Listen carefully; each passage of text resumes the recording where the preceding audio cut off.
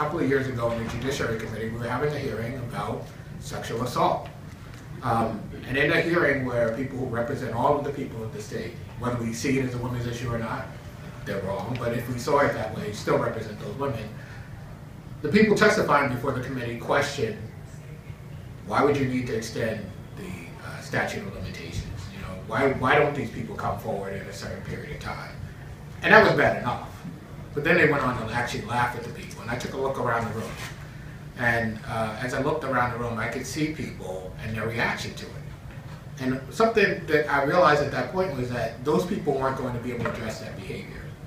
And as I sat there listening to the testimony, I recognized that nobody on the committee was going to address that behavior as well. Now, I happen to understand that issue of sexual assault. Because when I was a child, I was sexually assaulted. I never told anybody at that point, except for my ex-wife. So I'm sitting there, and I'm like, what do you do? Because they're questioning why people don't say anything. And they're questioning the validity of people's true experience. And I've never told anybody for multiple reasons, as anybody who's experienced this knows. I'm scared. But I'm looking at the people in the audience, and I'm like, they can't speak. So I took a leap and I spoke. And it's amazing what happened when I spoke. People paid attention. And unfortunately, I don't think they paid attention just because it was a man speaking.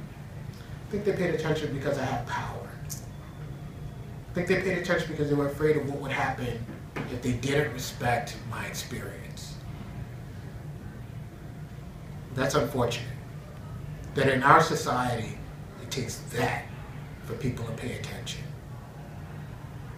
So I've always been a supporter of these issues because I know quite well what it does to a person. I know it's all because I was afraid that I actually thought I was protecting my family. Thought my mother, who, you know, she tries to protect her children, that it was devastated. She found out. So I thought I was protecting her. And then later I realized that the type of woman that I was interested in looked very much like the woman who assaulted me. Started questioning whether I wanted that. And it went on, and it went on, and it went on. The extremely valid reasons why people don't tell.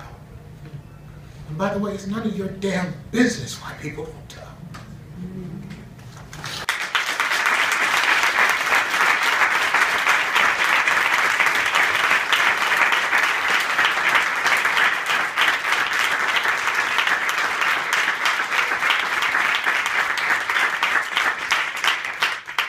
So, we have work to do.